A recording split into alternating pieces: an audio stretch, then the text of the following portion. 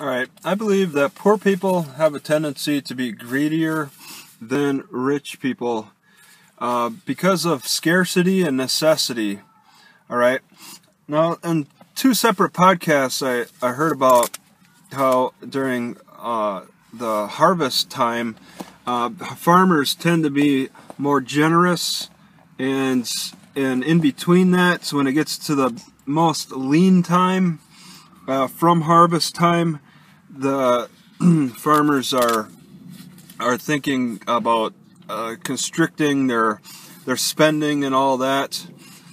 Well, I'm in that lean time, and I've been like pretty much teeter-tottering towards lean time the whole time since I spend more money than I make, and I'm not talking like thousands of dollars, more like tens of dollars that I have to make sure that I'm very careful about spending, and I'm greedy. I'm greedy as a result of that. I got to think about eating. I got to think about, is this going to cost me a day of eating? Is this going to cost me a meal?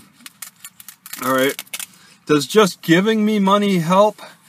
If I begged for money, beg for change, it'll help for a meal. It's just giving a man a fish. I need something that's a little more reliable.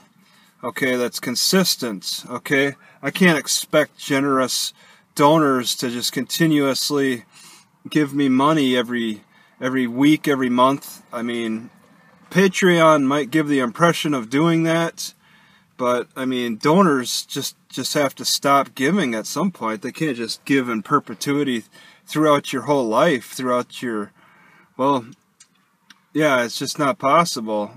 Donors come and go, but you're just going to get less productive as you get older anyway for these, just less. You're gonna create less of a like argument for them to give you whatever as you get older. It gets to the point, you get to the age where you just have to go away, and people will help accelerate that by giving you less and less, especially since you seem less and less valuable. People measure each other based on the value, and when you don't seem to be offering much value, and when you're just physically unable to, there'll be some people that'll feel sorry for you.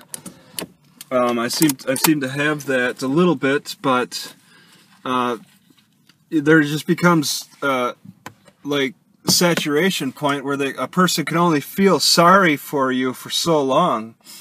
Okay, so then you gotta hold on to what you have, especially in these days, because if you look back on farmers, they could fall back on hunting.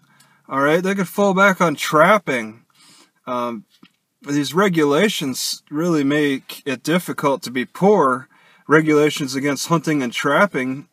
It's not that easy to fall back on nature as much. Who can fall back on nature these days? Okay, I can't. When a farmer's maybe has a failed crop, today we have insurance that's supposed to cover that if the farmer chooses to participate, which is a good idea that they do. The government, in fact, kind of makes it mandatory. Weather is droughts happen. Weather's constantly changing, but there was no insurance back in the old days. Farmers would, they say farmers would maybe help each other, but I mean, we're talking about like areas where the neighbors were also affected by the climatic challenges. They could fall back on hunting, but I mean, if the climate was bad, they have to move. All right. Insurance is kind of another way of preventing an Okie, like a mass movement, like people from Oklahoma coming to California for the better life. Okay, we put insurance in place to try to keep them there, keep them in Oklahoma. All right, just so they can help weather that period of difficultness. So in the periods of drive times, you wanna just conserve, and that's the mindset that I'm going through. I have to conserve. I have to make things last longer. I have to make the best use of things, and all that. Not waste anything. I try to take as good a care of everything as I can. So I'm more greedy that way, in that respect. All right, but I'm not finding that I'm trying to stiff people, to rip other people off in ways. So there's that point of greediness that I have. All right, that I think other poor people have. Okay, but there's still that sense of greed. Greed just it moves to a different level when based upon your income class.